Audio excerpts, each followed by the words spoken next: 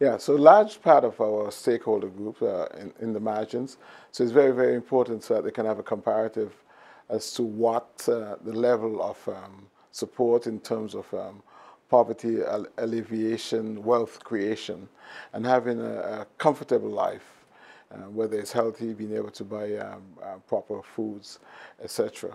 So when I see that being measured, I know that our community will be included and give us a chance to benchmark how it looks. I think it's key for us because, for one, it's evidence-based, so we know the levels and we can constantly point to government agencies and the private sector to say if certain strategies are done well, the quality of life would be better, the engagement would certainly be better. And I think Engage NS and with BBI and its mandate, I think there'll be a good partnership to showcase that as well.